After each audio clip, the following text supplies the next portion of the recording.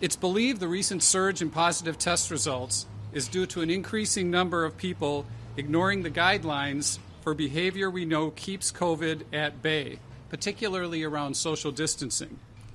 When this pandemic began, I said there would be a beginning, a middle, and an end. Unfortunately, we are likely not even quite yet to the middle of this event. It's clear that alcohol and coronavirus do not mix.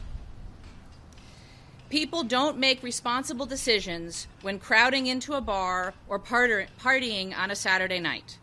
That's why the new public health orders are so important.